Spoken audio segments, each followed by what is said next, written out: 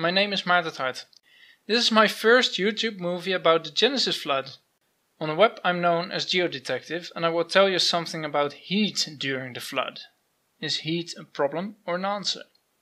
This presentation has 5 chapters. We'll begin with heat in flood models as a problem. There are many flood models available, but they all have one problem in common. They have too much heat involved. Let me give 2 examples. The impact model of Michael Oort and the catastrophic plate tectonics model of John Baumgartner. First, the impact model. Take a look at the Moon or at Mars. These are 2 height maps, for example. And you'll notice a lot of craters. And even on Earth we find craters. Michael Oort says that if we extrapolate from the Moon how many craters there should be on Earth, he says there should be 36,000 of them on Earth with a diameter of 30 km or larger. That's because there are more than 1,000 of those on the Moon and the impact chance of the Earth is 19 times larger. And since all of the bodies in the solar system show craters, the Earth could not have been missed. Critics say though that such a bombardment would sterilize the planet. John Baumgartner says in his model, this is the Earth we have today, but this is what the Earth looked like before the flood. So he says the continents moved during the flood. And also critics say, a sudden exposure of the mantle to 70% of Earth's surface would release enough heat to boil the oceans dry several times. Hence the heat problem for Genesis flood models. But next, let's do some calculations. Let's see how much heat is involved here. It is very well possible to calculate the heat involved in the crater formation. We'll take the famous Chicxulub crater for an example. This crater is supposedly the impact that killed the dinosaurs 65 million years ago. This is an illustration of the real size of the fireball that would be formed during such a large impact. If you would stand anywhere here that is visible in this image, you'd be dead. If you zoom out, it would look like this. Still devastating, yet it shows you could survive at larger distances. Let's take some parameters for creating a crater this size. Note that there are other sets of parameters possible that result in the same crater size. In this case we take a meteorite with a diameter of 18 kilometers, a speed of 17 kilometers per second and a density of 3000 kilograms per cubic meter, which is basically rock. This results in a crater of 170 kilometers in diameter. The impact energy involved is 1.3 times 10 to the 24th power joules. For comparison, we're going to look at the largest nuclear explosion test in history, which is the Tsar Bomba. It released 2.1 times 10 to the 17th power joules. This is what the bomb looked like, and the test was performed in Nova Zembla, releasing a mushroom cloud reaching up 64 kilometers high. This caused even windows shattering in northern Finland. This single bomb released a lot more energy than all bombs in both world wars combined, but nobody got killed. Now let's get back to the impact. As you can see, the impact is like detonating 6 million nuclear bombs all over the world at once. Well, not exactly. It is the amount of energy released, but at one single spot. And that matters. It's also the same amount of energy as what would be involved in an earthquake of 12.9 on the Richter scale. There's this nice calculator online that can calculate some effects of an impact. Of course there are some uncertainties because we have never actually witnessed an impact this size, but it's good enough to get an idea. The fireball in this impact would have a diameter of 140 kilometers. At first it would be a transient crater forming, with a diameter of 110 kilometers and a humongous depth of 36 kilometers. Gravity does not allow such a large hole, so it collapses upward, forming a final crater, which is larger but not that deep. Also, a large tsunami forms depending on whether this impacted water or not. Also, an earthquake, which is 10.3 on the Richter scale for this impact, and an air blast that would be 3 bars at 1000 kilometer distance. and for the record 1 bar is the normal atmospheric pressure. The air blast is strongly non-linearly related to the distance from the crater, so farther away you would be able to survive this. And it would be a melt layer of 1 kilometer thick. Notice that only a very small portion of the energy converts in an earthquake. The vast majority of the energy converts into heat that ends up inside the earth. Let's take a look at the melt. During an impact, melt forms here. But also simulations show there could also be decompression melt happening deeper over here. I could be a little bit off with this image, but it doesn't matter that much. Because deep melt seems to be happening. I just don't know exactly where. Let's calculate a second example. We're going to calculate the energy involved in an impact causing a 1000 kilometer diameter crater. That's huge. But remember, we do find craters like that on the moon and other planets. Here you see formulas for calculating the energy in an impact.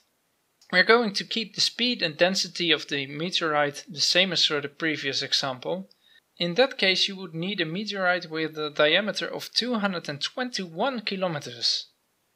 The energy involved in this impact is 4.12 times 10 to the 26th joules.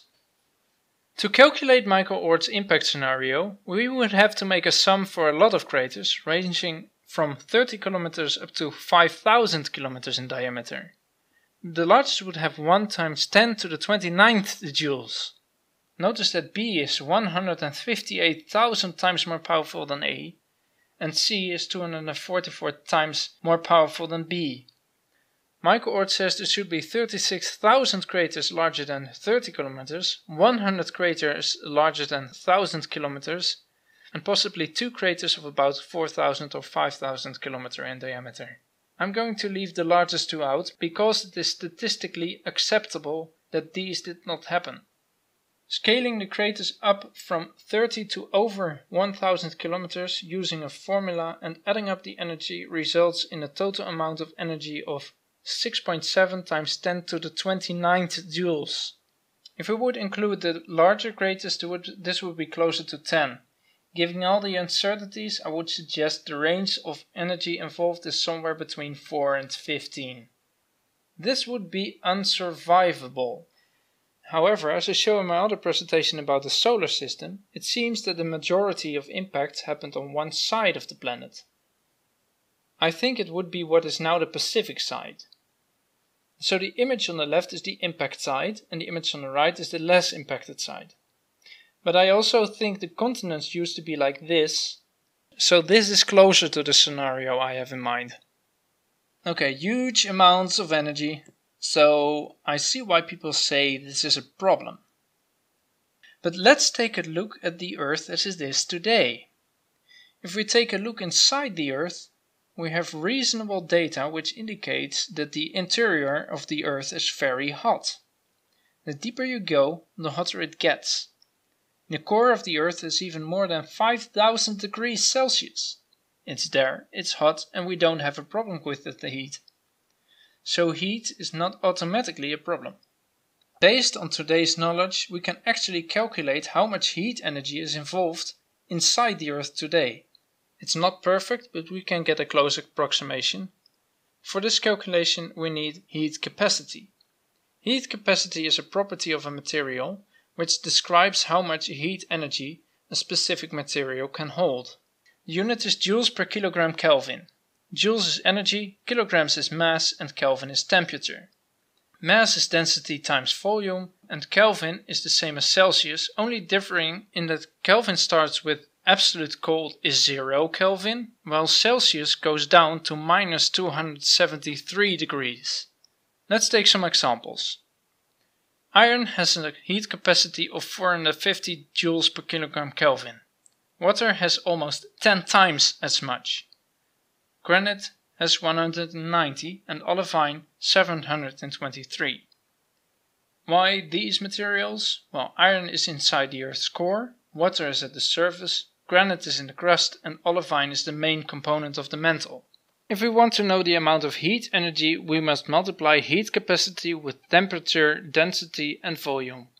The density of the interior of the Earth is fairly well known, thanks to seismic interpretation. The temperature holds some more uncertainties, but still there is little doubt that it would be significantly different.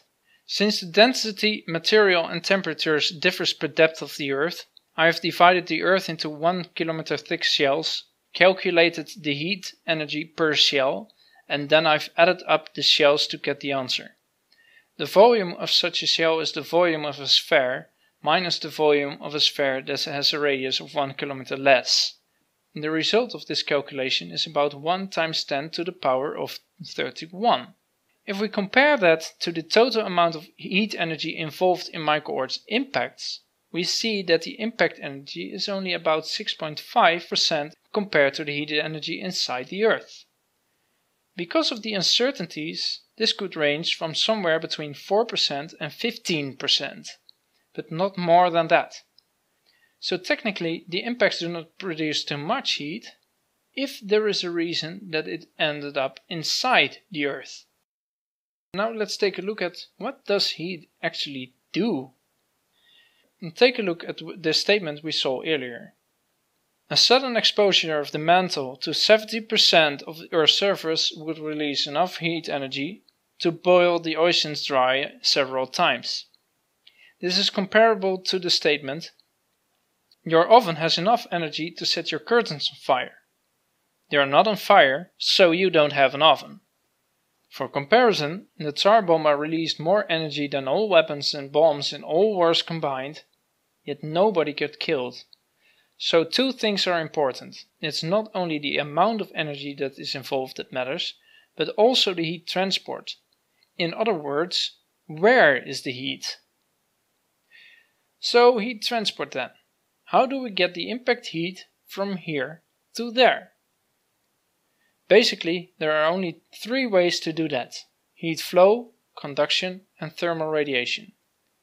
If none of these is available, the heat stays where it is. Flow is like this. You have a liquid or a gas that is hot and a material moves. So this is flow and this is no flow. Conduction. Conduction is heat transport by material that is touching each other. So consider we have a hot material touching a cold material in a closed environment and the material doesn't move.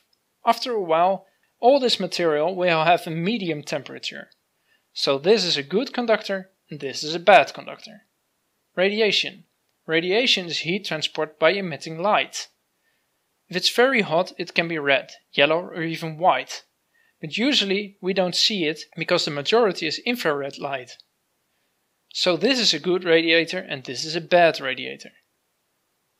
So technically it's possible to trap heat, like heat inside the Earth. Let's take a random example. Assume we have a large piece of rock and suddenly parts of this rock gets molten for some reason. It expands a little and now let's add water to it. And let's assume the rock contains enough heat to boil all this water away. So the water then starts to boil at some point and the lava is starting to cool down. The lava sinks slowly, causing some places where hot rock goes upward.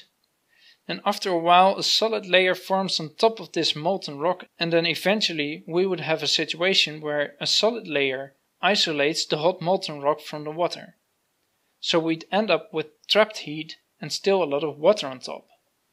So for all the oceans to evaporate, all heat must end up in the ocean, which does not happen.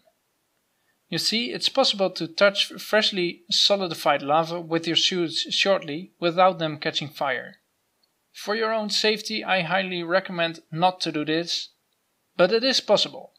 So let's take a look at what would happen if continents shift quickly, exposing hot mantle material. Say the left is South America, the middle part is lava, but this is what is going to be the Atlantic Ocean, and the right is Africa. The lava is lighter than the solid rock, so it expands. Not only does this boil the ocean away there, but it also pushes the ocean away there because of the expansion. The result is that it would start to rain like crazy in colder areas, and that is on the continents.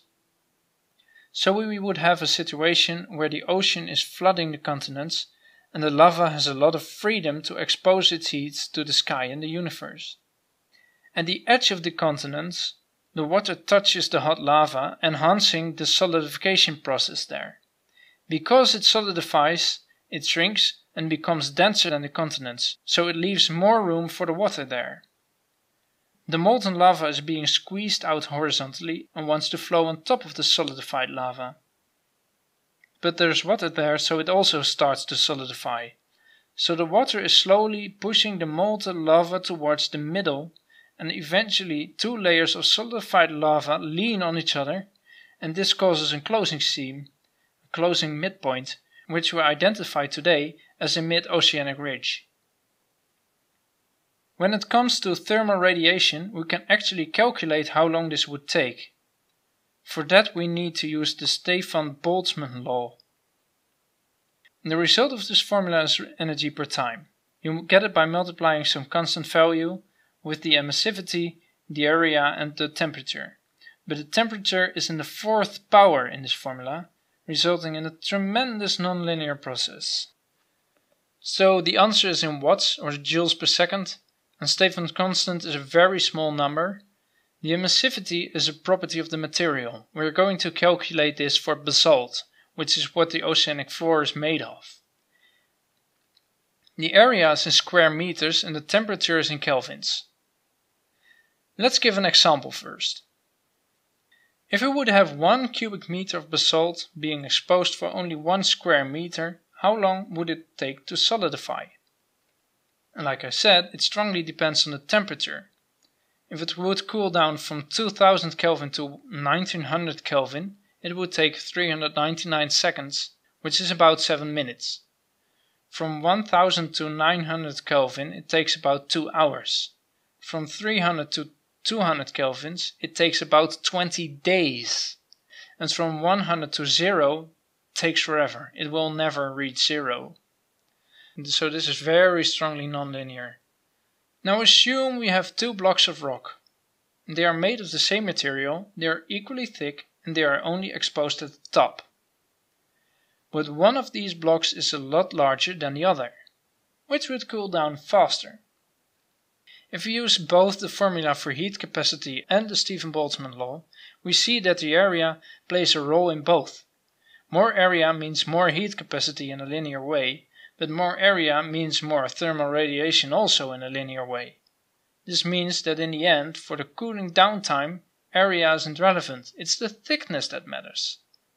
So we can make the formulas a little bit simpler. And now we can calculate the thermal radiation for a scenario. What if the entire oceanic crust was molten at the same time? How long would it take to solidify? We use these variables. The thickness of the oceanic crust is about 7 kilometers on average, and we use temperatures that are normal for molten lava, which is a starting temperature of 1600 degrees Celsius and a solidification temperature of 1000 degrees Celsius. For this calculation, it is better to integrate the Stefan-Boltzmann law to get accurate results. Since the temperature is so high, the energy emission is huge. Remember, the temperature is in the fourth power. It takes 1 year and 150 days to solidify, so not billions of years, not millions of years, not even thousands of years, only 1.5 years. Well, almost, because the solidifying process itself also releases energy. This is called latent heat fusion. But also this takes only 2.3 years. So if we would melt the entire oceanic crust at once, it takes only 3.7 years to solidify using thermal radiation alone. Water enhances this solidification process, so we are actually very much in the right order of magnitude for the Genesis flood. If you see my other presentation about the solar system, you see that the evolutionary timescale for things like the moon are very far off. When the crust is solidified, it's still quite hot, about 1000 degrees Celsius. Then conduction takes over for the cooling down process. We can also calculate this. We have a formula that says that heat conduction per time is the thermal conductivity times the area times the temperature difference on both sides of the material divided by the thickness of the layer. To do this properly, we must divide the materials up in smaller layers, because each of these layers have their own temperature, and thus they have their own amount of heat energy and their own conduction speed. All these layers give their energy to their neighbors, and only the top layers releases that energy to cool the whole lot down. So we start with a lot of layers that are 1000 degrees Celsius each, except for the top layer, which is at room temperature. Remember, there's water on top, which consumes a lot of heat. The layers are 50 meters thick each, and we're using a time interval of about 100 days to calculate the conductivity step by step. And we represent the temperature with colors. Red is 1000 degrees Celsius, yellow is 500 and green is 20. Here we display a layer of 7 kilometers thick. This is what it looks like after 90 years, 1000 years, 2000 years, 3000 years, 4000 years, and let's stop at 4500 years. If we are looking at the Genesis flood, it could be that this is close to the time that has passed since. There are uncertainties at when the flood year was, which is a subject for another discussion, but let's just see what the result is after 4500 years. In this scenario, all would have cooled down and we would find the maximum of 590 degrees Celsius at 4700 meters depth. Remember, we still have a lot of volcanic areas, which are in the basaltic oceanic crust, so conductivity is happening there. Since these are still hot today and only a few kilometers depth, it means these volcanic areas could not be millions of years old. This calculation shows that it can only stay hot for thousands of years. Now when it comes to heat, there are some pretty weird phenomena that come into play. One is a thermocline. You may wonder how fish could survive such a scenario. Let's say we have regions with hot water and regions with cold water. Then there are also places where the hot water flows on top of the cold water. The hot water kills the fishes. Yes, we find a lot of dead fish in the geologic layers, and the fishes in the cold water can survive. The hot water is less dense than the cold water. This causes that hot and cold water don't mix very well. This causes a separation between hot and cold water layers, and this separation is called a thermocline.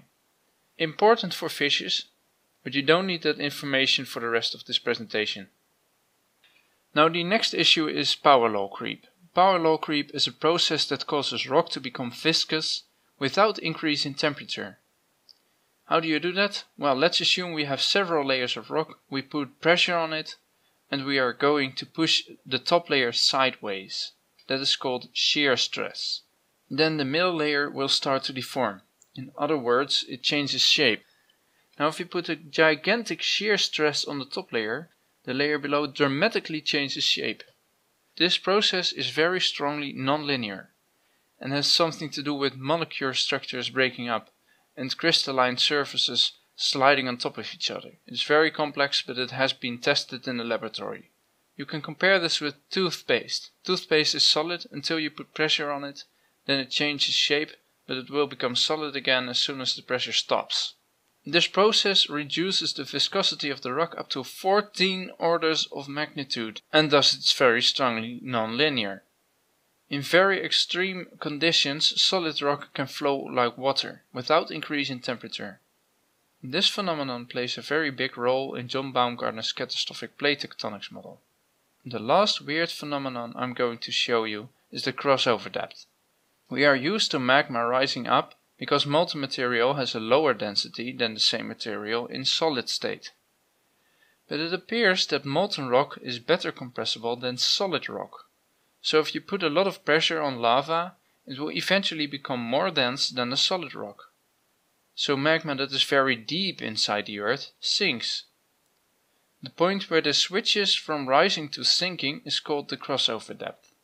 Depending on the rock type, the point where this happens is between 200 and 400 kilometers. This phenomenon has also been confirmed by multiple laboratory experiments. And very importantly, it shows that magma cannot come from deeper than 400 kilometers. The crossover depth is about here. As a side note, I know about this crossover depth thanks to Walt Brown. Walt Brown also has a flood model, the hydroplate theory. I think there are too many errors in the model to be correct as a whole, but Walt Brown certainly has some good points, and this crossover depth is one of them. The fourth chapter of this presentation is about how this all fits into one model. What I think that happened is that large impacts plus the crossover depth plus power law creep is catastrophic plate tectonics. Okay, so we have this very heavy meteorite bombardment on one side of the Earth. Let's take a look at different cratering scenarios. I'm going to keep impact speed the same and the material the same, but I'm going to illustrate scenarios with different sizes of the meteorite. If we have one small impact, with the meteorite smaller than 200 meters, we get a transient crater that collapses into a simple crater. This collapses outward. If the impact is larger, the uprising of the transient crater goes like crazy. Just like when you throw a rock in the water, you get a splash. Something similar happens to this large transient crater, causing a central uplift in the middle. This is called a complex crater. So it still collapses outward, but it has a central uplift in the middle. If we're going to make the meteorite even larger, say about 100 kilometers in diameter, we will get a scenario where part of the melt of the impact ends up below the crossover depth. Now here's where things get interesting. Now still the Earth wants to become a sphere again, but there is this little bit of magma that is disturbing the nice process of outward collapsing. Instead, this magma sinks. As it sinks, magma on top of it also goes deeper. So it will start sucking magma into the Earth. The top layer will solidify, below it will be a large blob of magma, and then eventually the heat sink pipe will be jammed by colder rock. And then the process stops. The large blob is a hotspot, and the solidified layer will become what we call a large igneous province. So in this scenario, the whole lot starts to deform drastically. Now let's go for a huge isolated impact. In this scenario, the majority of the melt ends up below the crossover depth. This causes the majority of the melt to go down, and it will drag basically all of the melt downward. The only thing that can fill up the gap is the surrounding solid rock. This will crumble and form a lot of mountains on top of it, and almost all the melt will just sink away. So we won't find a crater, because it collapses inward instead of outward. Now what would happen if we would have a complete bombardment with one huge meteorite at the edge of this bombardment? In this scenario, water will also play a role, as the water would end up on the non-impacted side. Water will enhance the solidifying process, causing a heavy layer on top of one side. The melt of the smaller impacts will flow into the large hole of the large impact. So this causes the whole lot at the large impact to be heavy below the crossover depth because of molten magma, but also heavy above the crossover depth because of solidifying magma. This causes the drag to be faster here than anywhere else in the world. Again, it is the solid crust that must close up the gap, and we would find a solidified plate diving underneath this solid crumbled crust. This would result in what we know today as a subduction area. So this would also be an inward collapse with a lot of shifting and sinking. The large impact could also happen in the middle of the bombardment. Then we would also have lava flowing in, but from all sides, causing rapid subduction, but in a way the plates from all sides would flow in. This is known as a convergent plate boundary. So also an inward collapse, but with a shape that shows liquids played a role. Now this shows that the larger the impact, the more the heat tends to end up inside the Earth.